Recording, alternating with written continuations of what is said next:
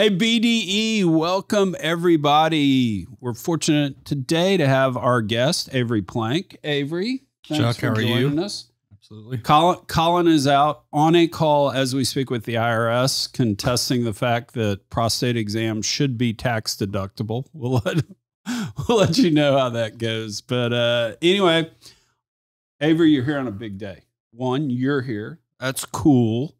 Number two, Mark Meyer has launched BDE Sidetrack. Lay it on us, Mark. What's that?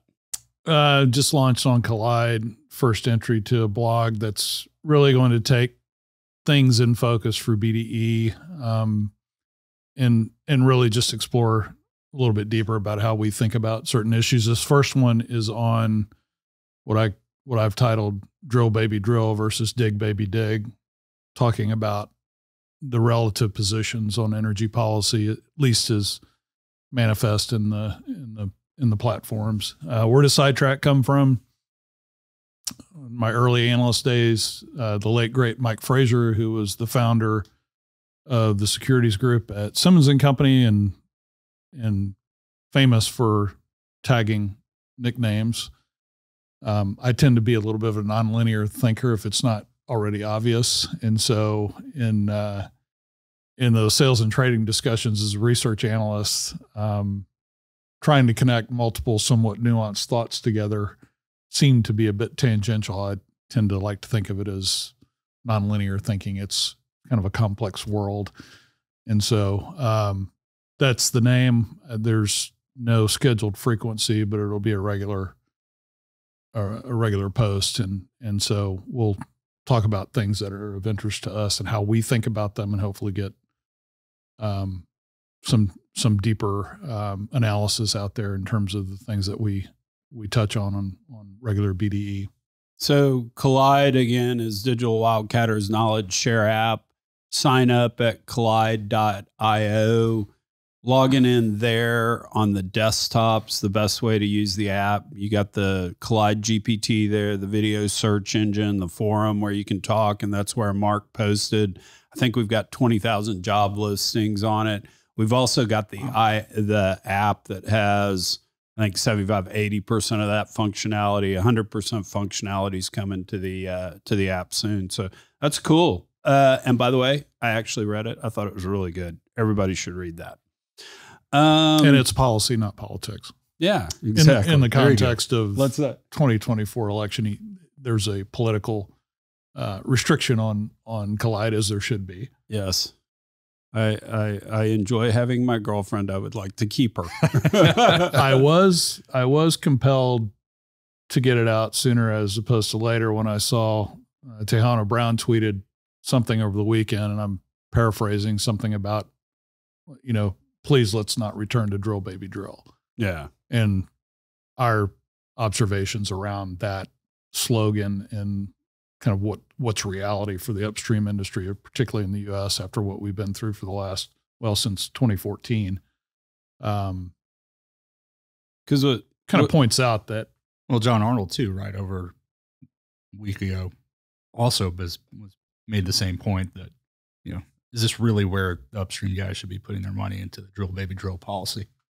And what was interesting about John's point, because I kind of tagged back on it, was he said, okay, you have better legislation, more easily able to drill. You'll just drill more production, drop your price, and destroy your economics. I think it was way more investor driven. Investors wanted production growth, and that's what led to drill baby drill versus the law. I think even if you free up the rules and regulations and all, without investors saying go, go, go, I'm not sure we see the flood in production like John maybe is implying. Yeah, when I covered the group, vast majority of my career covering the E&P sector, the sector on a total basis routinely outspent discretionary cash flow to the tune of 15 to 20% or more, a lot more. So we're not anywhere near that now, and I don't think we're going back. But the point really is that a political or government exhortation in the U.S. to drill more flies completely in the face of the framework that E&P management teams and boards, both private and publicly traded, are operating under, where they're meeting the demand of their primary stakeholders, which are their owner shareholders. Yeah. And, send me money we back. might move the portfolio puzzle pieces around a little bit if there's more federal access, but on balance, there's, we're not going to see this step change. Not saying that, at least within our orbit, we believe that drill baby drill is a literal command to return to the exalted from all on high to what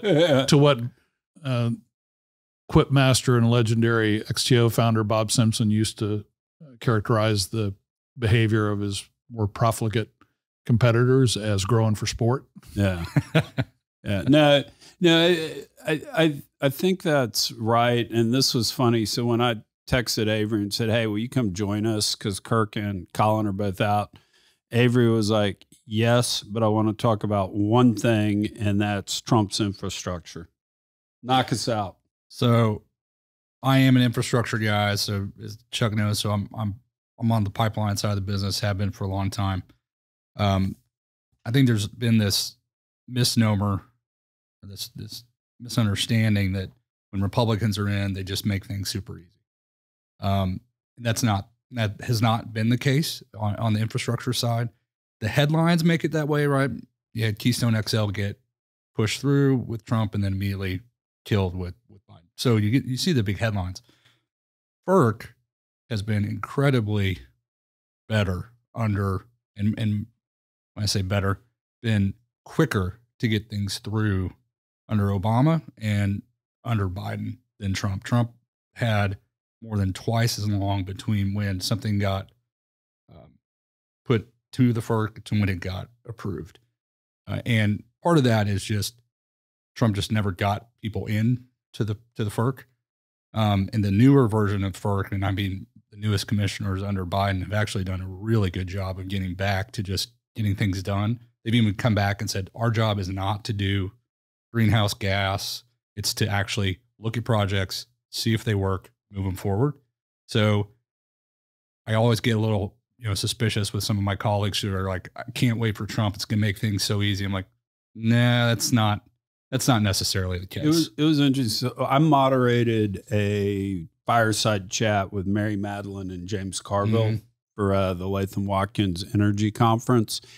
And this can be a pro-Trump statement. It can also be an anti-Trump statement. One of the points Mary Madeline made is that back in 2016, no one expected Trump to win. Right. And so traditionally what happens is each side's think tanks are vetting people the year coming into an election. And so if you look at the Heritage Foundation, all those type of folks, nobody was vetting appointees for Trump because they didn't think he was going to win. So he got into office and he couldn't install people. And so you're saying that about the FERC makes a lot of sense. The anti-Trump message in that, which, because everybody says, oh, Trump's going to do all these bad things. And I said, well, name when he did them in 4 years. The one legitimate argument to that is this time he's going to hit the ground running. He's going to have his people in. There will be some of that, right? I mean, the good thing is, I shouldn't say good, but right. So the FERC is bipartisan. You can't have more than 3. It's 5 members that are commissioners. You can't have more than 3 from any one party.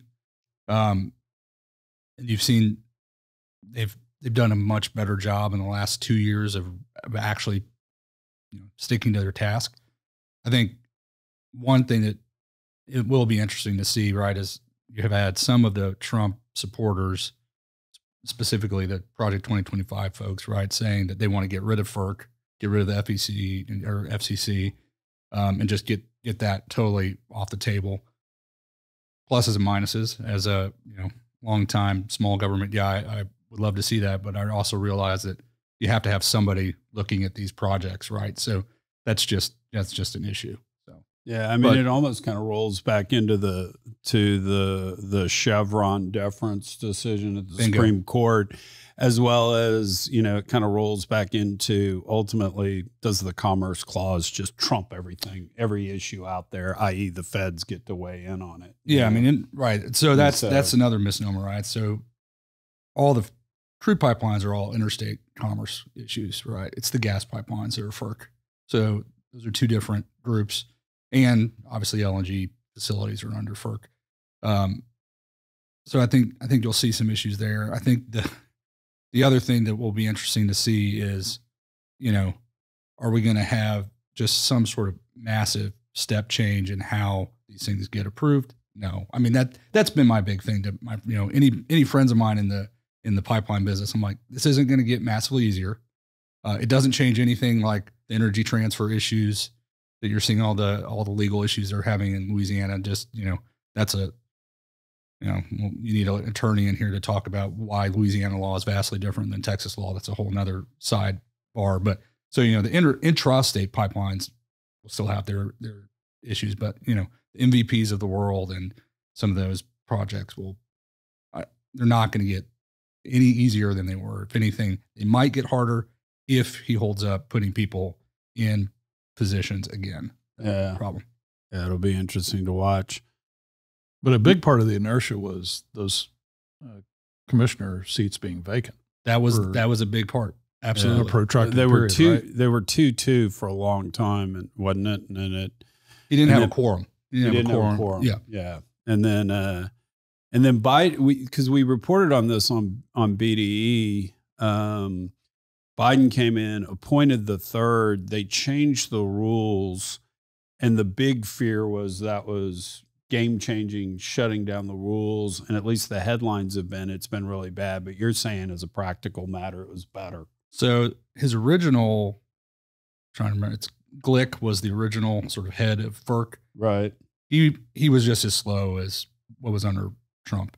They brought in Phillips, who was the new commissioner or head of FERC. Really shrunk the time down and moved things much, much quicker.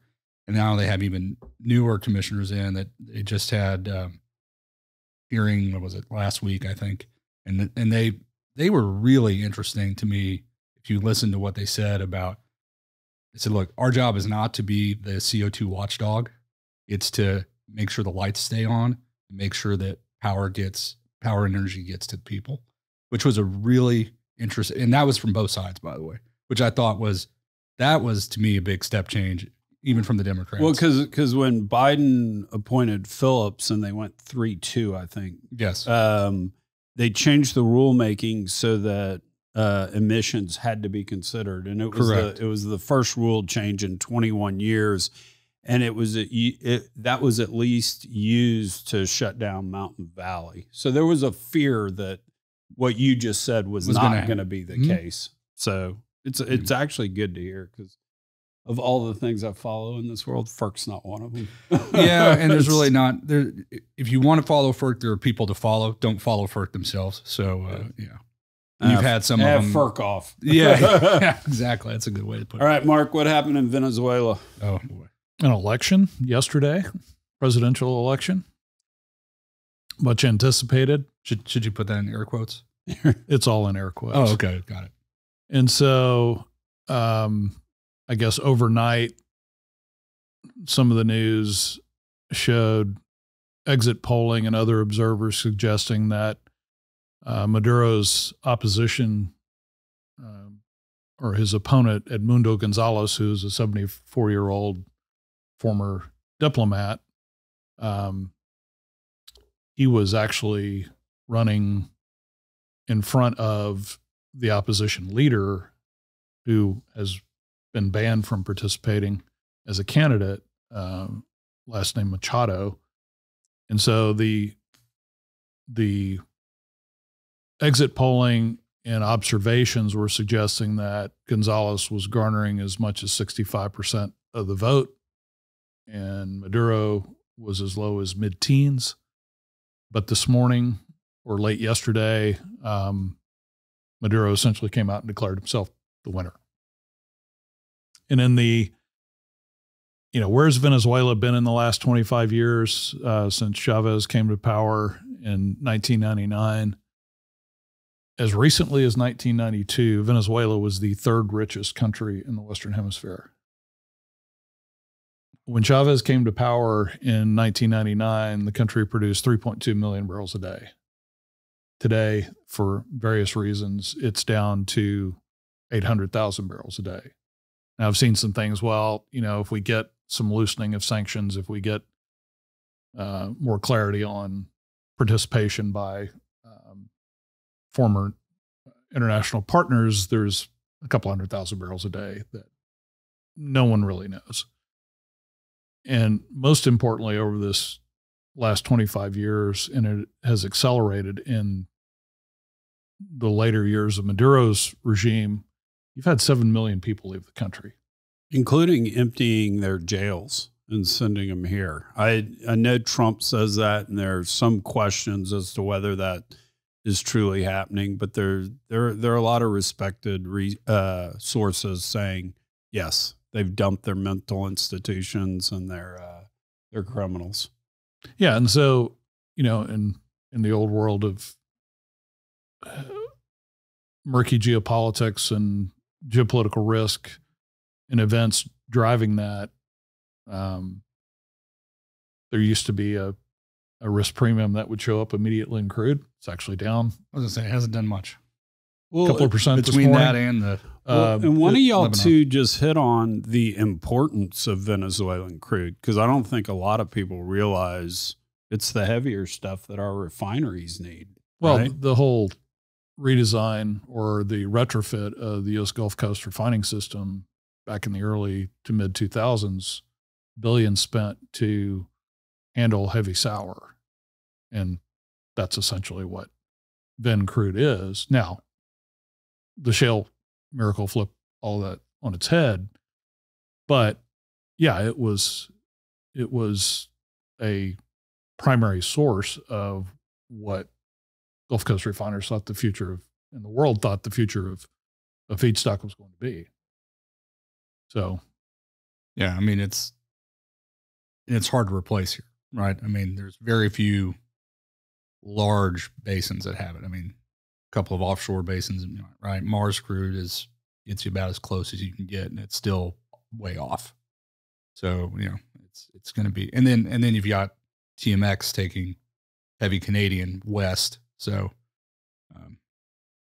friends of mine in the refining business are like, oh, it's great, just more problems for us. So, but we'll see. But there was actually a call in the middle of COVID where the Department of Energy reached out to some people and said, hey, if we got to go spend a lot of dollars, what do we do? And Jake actually proposed on a call, let's retrofit all of the Gulf Coast refineries to run off the light sweet crude from U.S. shale. And he got told to go jump in a lake. But anyway, it's fascinating when you think of refineries that you can't just run a barrel of oil through it. It's got to be a certain mix and certain outcomes and efficiencies, et cetera, require. Yeah, I mean, that's what you hit on. You can run it. It's just not going to give you what you want, right? Yeah, you're not going to make any money. Yeah, it's putting lower octane gasoline in your Ferrari. I think one thing that may be left undone on the bucket list of places to visit is Venezuela. My wife was born an expat there a long time ago before the nationalization waves, and then ultimately been close, but have not been able to visit. So I have one real quick on the one thing. I work for a company that's in the Hess building, okay, who is getting bought by Exxon or Chevron, excuse me. We'll see. We'll see. So if you're Chevron or Hess and you see this, does this give you a little more heartburn? Because there's always in the back of their mind that Venezuela just takes over that part of the world. Because by the way, if you go to look at a map in Venezuela, Guyana's not on there. That's Venezuela. Right. Yeah. And they're like, everything west of the Essequibo River. So it's the Essequibo province. We've talked about that when there were starting to be troop movements on the border. And, you know, does this kind of wash, rinse, repeat Yeah. of Maduro's elections, air quotes, does this push the friction higher? And the reaction to that, I mean, Maduro's firmly in control of the military, which is, I guess, been part of the problem in terms of being able to have a real those election. free and fair elections. I saw, you know, footage and pictures from some of the polling locations, and there were a lot of firearms being brandished by uniformed guys. So, Milei, Argentina's populist president, was hypercritical. He was one of the first to suggest that it was illegitimate. And, you know, we'll see where the kind of the wedge between Venezuela or Maduro's detractors internationally goes. But well, and I don't think it heads in a good direction from here. Yeah. Well, and we got a lot to talk to, so let's take this as the exit question on this issue and be brief on it. I mean, obviously not good for continued oil production in Venezuela. Obviously, the Guyana issue rears its ugly head. What do we actually do about this? Because at the end of the day, we lessened sanctions in exchange for a free election. That didn't work. What do we do? And is there anything that actually can be done? I have no idea. Just a pipeline guy. I mean, what am I? Yeah, it's like, yeah. No, and I mean, because the thing I always hate about sanctions is it hurts people. And, you know, I mean, you can arguably make a case that sanctions worked in South Africa, but it was a heavy price for a lot of people and the people you were trying to help with the embargoes. And so it's, you're a pipeline guy. I'm a podcaster, so I have no idea. I mean, you've got significant U.S. interests in Guyana, in the Guyana Basin, and certainly the Staybrook Block. And I think we'll continue to try this diplomatic containment. But given how far Venezuela has spiraled and how prominent this is, its near neighbors are going to be more vocal. Right. I hope it doesn't have to come to this, but in the face of all this evidence that the opposition was favored, most Venezuelans are kind of tired of the last 25 years. It's a whole generation. You know, those things typically end in a not nonviolent way. That's right. The girlfriend made the point this morning that there was an uneasy détente between the business leaders and Maduro. Does this break that? You know, because if internal pressure could come, it's coming from the business interests within Venezuela. So that's right. To be seen. All right. So, you know what's funny is I think if we look at the remaining run of show, it's kind of like the greatest folly hits of renewable energy. That wasn't intentional. So, yes. So, Mark, you want to fire away? Avery, you want to fire away? Who level sets us on those acts? Well, we had an overturned semi on the I-15, which connects about the only artery that connects Los Angeles with Las Vegas, carrying estimated 75,000 pounds of lithium batteries, which then caught fire and shut down the freeway for several hours. In fact, people were complaining on I-40 because they were getting diverted and then causing traffic backups on I-40.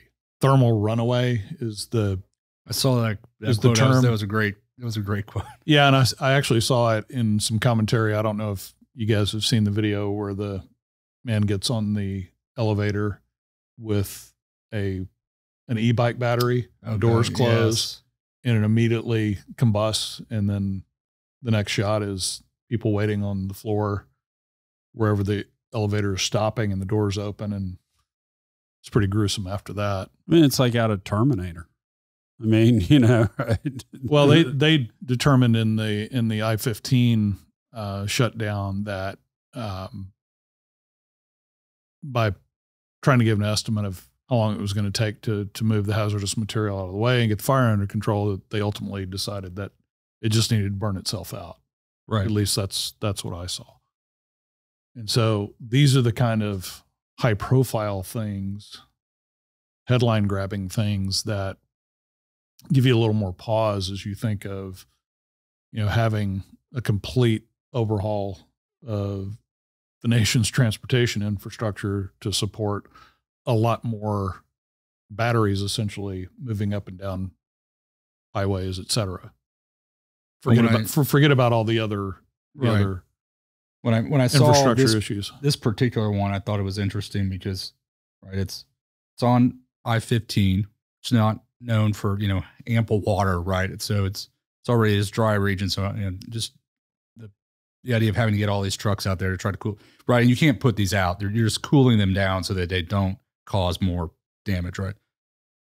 The amount of water, and then where does that water go and what is in that water, right? This is not a typical house fire, right? This is toxic metal in water that's probably getting, I don't even want to know now, you know, there's a lot of people who will say that, you know, that part of California gets what they wanted, but you know, whatever, I'm not going to say that, but insert our Midland Odessa. Yeah, right exactly. There, right. Yeah. But yeah, so, you know, it's an interesting conundrum that, you know, not only are you having these horrible out of control fires, but even putting them out becomes just a total nightmare. And it's interesting. Somebody the other day was mentioning about getting on the Catalina Express, the ferry that goes to Catalina. Our friend Mike Umbro. Yeah, Mike Umbro was saying that now if you do, they say if you have an e-bike, you have to take the lithium battery off and hold it on your person so that if it catches fire, you just throw it in the ocean because they have no way to put it out. Yeah. Really? Yeah. And I'm like, has this happened enough that they're like, here's the best way to do this. We're going to need you to take this and just throw it in the ocean and we're just going to keep heading out. Well, and again, I don't want this to come off as anti-lithium and all that, because God, I'd be lost without. Yeah, let's this not talk thing. about that. Yeah, but the whole deal is, let's have an honest discussion about this. When we talk about environmental impacts, it needs to be in the calculus. One stat I will throw out that I just calculated, so it's liable to be wrong. But you said 75,000 pounds of lithium battery. That stores the same amount of energy as 250 barrels of oil. That's the difference, because it's about a barrel of oil weighs 300 pounds equals 20,000 pounds of lithium in terms of just theoretical 100% energy storage, kilojoules or whatever you calculate it in. But I'm not going to argue that one. I watched the gerbil turn the whole time, Chuck. But smoke came out of my ears. Okay. Yeah, it's kind of crazy. The other thing that was interesting is we had a piece from Nantucket where basically they had a wind power incident and things are starting to wash up on shore. Yeah, that one was an interesting one. And what an unfortunate coincidence that our Nantucket resident staff BDE member is where is he? I think I don't think we can say. I don't think we can say. He is not here. But he's not here. He is not here. I think the bigger problem is that none of us came up with a horrible limerick for this. But anyway. There once was a wind turbine from Nantucket. Yeah. I'm not even going to try. But that's right. It seems that the beach closure for a single turbine failure closures have persisted or did persist for much longer than, some foam and some fiberglass and other things falling into the ocean and washing up on shore. Well, there's oil that they're having to clean up from the turbine. I think they're finding that the fiberglass is starting to degrade quicker than they thought, right? So they're having to do a lot more cleanup. But yeah, it's offshore wind is, I don't know. It's an interesting proposal, and you're seeing how when it goes wrong, it goes just as wrong as and it's this. We've certainly seen it over the last 40 plus years with nuclear power. You still the political opposition is always colored by discussions of Chernobyl and 3 Mile Island. So you have these single incidents, and now where everything travels so quickly with photos and video, and just our kind of political climate globally, and certainly here in the U.S., these things are certainly progress setbacks. Oh yeah, because you just devolve into this gridlock of really serious policy making, and certainly consideration of what works and what doesn't. So it'll be interesting to see how quickly this all fades, and when and if the next. I haven't kept up. Are they going back into the rest of the turbines and having to do I mean, the news that I've seen has only been on the cleanup, and I'm like, okay, but there's a lot of other turbines out there. Like, what are you making sure that this won't happen again? Is this a single failure incident? But I'll be directionally right with this. I believe tax credits kick in at year 10 to refurbish blades and or replace blades. And the jury's out on whether you've actually hit economic payback at that point. At 10 years. At 10 years, And so that's part of the issue, because ultimately we're just going to have a pile of these blades sitting around in junk piles. I mean, we'll figure out something to do. So is there an asset retirement obligation for windmills and offshore like there are offshore oil and gas? I don't know. I'm curious. I'm going to have to look into that. What's my ARO? Yeah, it has a much higher NPV because of the shorter life. Yeah, absolutely. I mean, if you're talking about incentivizing maintenance, replacement, complete system overhaul in a decade or even 15 years, you've got real obligations that I think need to be accounted for. Well, I mean, just saying, right. So they just, what was this? 2 months ago, they came out with new bonding issues for offshore guys, right? So depending on your credit rating, whether or not you have to put it, so the bonds increased for offshore oil and gas producers. That happened. My question is, okay, did that happen for offshore wind guys? Because some of these guys, you've never even heard of who they are. And the idea is, right, they're going to build something up and then flip it to a big utility, right? Because a lot of the utilities don't want to take the risk of building. They're fine with, okay, once you sell a 25-year PPA to, Massachusetts, they'll grab it, but they don't want to construct it. So who takes that on? I'm going to have to mark that down and look at that. What's interesting too is out in the Gulf of Mexico, E&P guys, chain of title is responsible for all of it, right? It is, yeah. For the upstream guys, it always goes back to who took the lease. Ultimately. Yeah. And so everybody can get hit all along the way. I wonder if they're doing that with wind farms as well. Which is why they've come out with these new rules saying, okay, if you're, Chuck Yates Oil and Gas and you take out a lease, you're going to need to put up a bond, unlike Exxon, who's like, no, we're good for it. I got this. Yeah. Yeah. No, because onshore, particularly with private lands, we were able at some point in the PSA process say, you take it all. That's right. And it always got to the dumpy operator that could declare bankruptcy. That's right. Offshore's never allowed. No, it boomerangs back. And it'd be interesting to see what happens to the economics of suddenly you've got to post millions of dollars of bonds. I would imagine they've got to have something. Right? I mean, if you're. All right, the fan base can write in and tell us about that, or we can research it. We've got something to give my analysts to do. Yeah, homework. Got something for AI to do.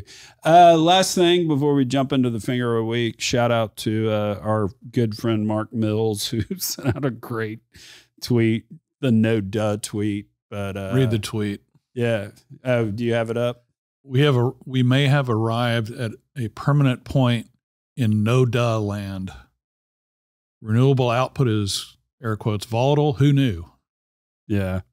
And so there's a piece that he was referring to where it's in the Economic Times. We'll post the link along with the tweet, but basically talking about the safety net of natural gas. And what's really stark in terms of recent performance between, say, wind and nat gas, if you look in the article, from the 1st of July to the 23rd, aggregate power generation from U.S. wind farms dropped by 78%, from 57, a little over 57 gigawatts to just under 13 gigawatts. And if you look at what stood in the gap, it's natural gas. That boosted from just under 218 gigawatts to over 275 gigawatts. Wow. And there was a weather or climate situation where you've got just the inherent volatility in wind. When it gets really hot in these high pressure systems, you don't have a lot of wind.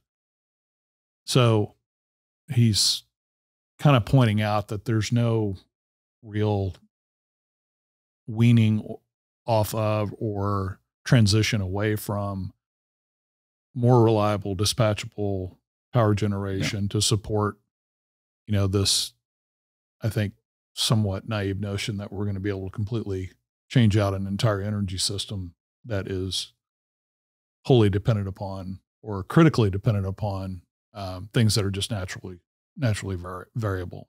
Well, I mean, you definitely, regardless of, what the dispatchable type of power is, right? It needs to be dispatchable. And I think that's the issue, is that we just haven't gotten to a renewable system yet that can, we can't turn the wind on. We can't turn the sun on, right?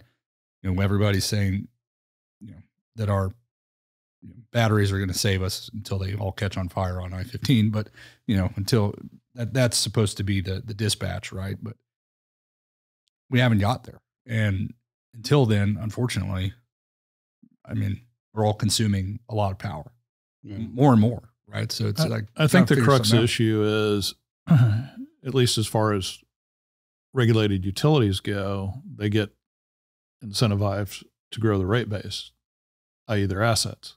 Yes. And from a generation standpoint, you have much newer, so much higher or much earlier in their depreciable life, so much higher value, which then gets spread over the ratepayer base after they make their revenue and rate case to the public utility commissions. At some point, you bump up against, I think, a consumer or ratepayer tolerance level that you keep adding today without sufficient grid scale storage to back up the variability of things like wind and solar. You've got, I think, this somewhat skewed motivation or incentive to go out and just build a bunch of additional variable generation. Yeah, I mean, putting it in the rate base is the name of the game, right? You can put art and furniture in your office building in the rate base. That's right. Helicopters for executives. Not that I ever worked for one of those companies. Is natural gas the ultimate answer of kind of the swing provider, the emergency dispatchable? We'll see. We've got a tremendous amount of regulatory inertia to overcome in nuclear, but what's the right mix? But in the meantime, we're kind of showing the practical reality of this revolutionary pace of adding less reliable generation to the grid, and the fact that you need a lot of the system to catch up the rest of the grid, namely storage. Will we get there? I think we will at some point to a meaningful degree. It's just that politics are embedded in all of this, and there is no long-term in politics. So as these incidents and events that we've been talking about keep cropping up, I think you're going to have continued polarization on the political spectrum, and that's no good for anyone. In that we have never, at least in my lifetime, ever gotten to a coherent, sound, fundamental energy policy. No, that goes without irrespective saying. of side of the aisle. No, that's absolutely. But I think one thing you said made me think, we were talking earlier about, what's the energy mix, and, people will show, like in Texas, all the massive amount of green energy that we've added. But one of the things that, to your point, is when we show those, and we have, right, we've added all this solar, all this wind, how much storage have we added? How much, so it's like, that's great that you've added all this extra power, but if I can't use it, what's the point, right? I mean, well, and I come back to, we can't even have an intellectually honest discussion about, hey, we're going to have this generation that's renewable. It's better for the planet. Great. It's going to be less reliable. We're going to have to do things like turn your thermostat up to 85 degrees or 80 degrees when it's a really, really hot day and it's not very sunny. Right. That's what I hate, that we can't be thoughtful. And Mark makes this point all the time, and it's a really good one. By the way, audience, we talked about having way more friction today, that we were going to be a lot edgier, and all we're doing is agreeing with each other. But you always make the point that science rarely enters into the discussion, that engineering expertise on what actually can be done never pops up in the political discussion. When's the last time an engineer's run for office and been politicians? That maybe that's the problem. Yeah, I think I pointed out. And if they ever did, maybe they weren't good engineers. So maybe you got one or the other. Take the PUC, for example. I pointed this out a couple of weeks ago. We talked about the commission's makeup. There's 5 commissioners, one of whom holds an engineering degree, and it's in chemical engineering. Yeah. I think just the basic practical implementation issues and obstacles that have to be addressed, analyzed, and overcome in design and implementation are, at least in terms of the leadership of some of these decision makers, the ultimate rule makers, needs to have more kind of technical and analytical depth at the table. Yes, there are staffs in administrative agencies and commissions that are chock full of these people. And you brought up the notion of the FERC being balanced from a partisanship standpoint. If you go look on the PUCs, Texas PUCs, or PUC Texas, look at their bios, they're all characterized as nonpartisan. Well, the governor appoints all of them. The PUC commissioners. So, I think as people experience directly more pain of inconvenience or cost as we're going through these growing pains, I think the more interested they will get in being much more informed from a voting standpoint. I don't. As well as hopefully as educated consumers. I mean, because if you vote with your pocketbook, potentially that would be great too. Yeah, I mean, I think ignorance doesn't mean stupid. It's just you just don't. You're not aware, and until you get some spark or catalyst that said, I really want to be. Let's take the case of an election on substantive policy where there are issues like this embedded in, I think, the ongoing energy policy debate, that you need to understand at a deeper level what's really going on and what the feasibility of all this stuff is. Meanwhile, the rates that show up on your bill, your electricity bill, keep creeping up for some reason. Right. Yeah. Or you have extended outages because, allegedly CenterPoint was saving money by not doing distribution line maintenance. Yeah. So our Yeah. number one fan of BDE, Vlad. Vlad is a police officer in Richmond, Texas, who Love I see it. every morning when I get coffee. He gives me detailed notes on what he liked about the podcast, what he didn't like the podcast. Avery, to catch you up on Vlad's stuff, basically, he thinks Jake Corley's the worst co-host we've ever had. And they've gone back and forth. Wow. But Okay. this morning, when I was getting coffee, he demanded that we bring back Finger of the Week. So Jacob is busy making a Finger of the Week video, which he's going to cut in right here.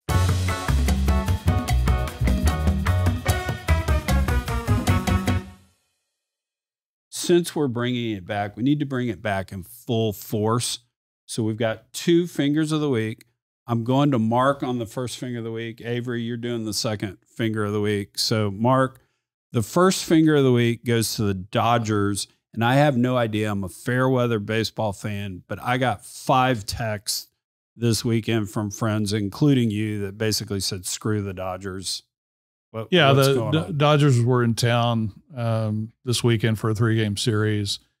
And of course, the ghost of 2017 and how the Dodgers were cheated out of the World Series by the Astros sign stealing came up, started off with a comment from Clayton Kershaw, who actually happens to be from Dallas, talking about seeing the ring statue in front of Minute Maid Park for the 2017 championship. You know, he just doesn't like coming here because it just dredges up all of those unfortunate memories of basically how the championship was stolen, never mind the fact that they couldn't score any runs in Dodger Stadium. And if you go look at it, at his playoff line, it's let's just say it's not clutch over the span of his career. And so there's another kind of sub drama that's been running well before this weekend series with a relief pitcher named Joe Kelly, who got into a bit of a dust up with Correa. Dust up being that he's got, this was a few years ago, several players, teammates between him and Correa, and he's walking away, giving kind of the droopy lower lip pouting sign. So he's kind of public enemy number one to Astros fans when they visit Minute Maid Park. The peak of I think the back in your face was Saturday night when Bregman walked it off in the bottom of the 9th with a home run off of arguably their top reliever, Blake Trinan. So Score one for the good guys. yeah. And I'll just add a little color here. One, you know, you had the Red Sox get sanctioned for electronic sign stealing back in 2018. Who did the Red Sox play and win their World Series against? It was the Dodgers, who is now one of the superstar roster members of the Dodgers. It's Mookie Betts, who was on the Red Sox side in 2018 when they, I guess you could say, they stole the championship from the Dodgers. And if you go back as far as the late 80s, there's a pitcher from the Chicago White Sox who's on record as commenting about the fact that Tony La Russa's White Sox team assigned pitchers to sit in the manager's office and watch a video feed from the Comiskey Park center field camera and flash a light next to the Gatorade sign. So this stuff has been going on for a while, and really the imbalance in the way Major League Baseball has treated this is a podcast for another time. Well, and I'll go old school. Mike Piazza, tell me that guy didn't do steroids. Come on, Dodgers. All right, Avery. There's a second Finger of the Week. Southwest Airlines. Lay it on us.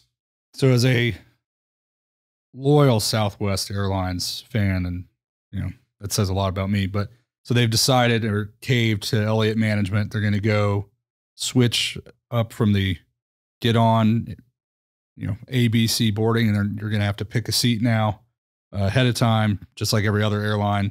Supposedly, they did some, survey, 80% of the people, that's what they wanted. I really actually don't believe that, but sure, whatever. I think that's just caving, and they're going to supposedly add in some sort of business seating in the front.